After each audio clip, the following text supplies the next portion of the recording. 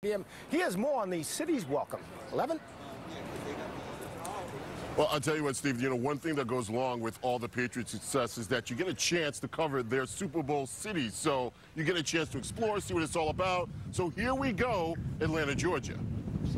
I always come back to Georgia. Well, here's your Atlanta, Georgia introduction. And there's reasons why the locals like Anthony love this place. Only 40% of the people in Atlanta are from Atlanta.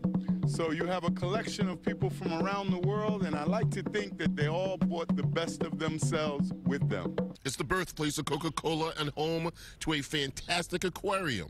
Also, CNN is here. This is CNN. I always wanted to do that.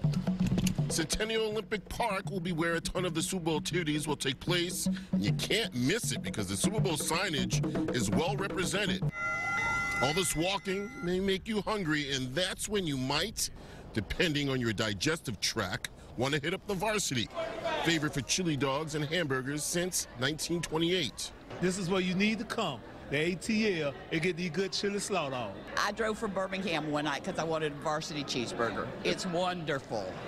And then finally, you have to come by Radio Row. We're in Atlanta, Georgia. Voices from all across the world, including my friend Gary from Australia, who has won Super Bowl week wish. Have a beer with Gronkowski. Me and Rob, a beer at a bar late at night. That'll be about as good as it gets. Okay. Hey, Steve, you remember when we were in Minnesota last year, I had to wear these warm hats to try to keep warm. Well, I've turned that hat in for a Varsity LIII. That's how it works now. Back to you. Why would you ever do that? Why would you ever do that? All right, Levan, thank you.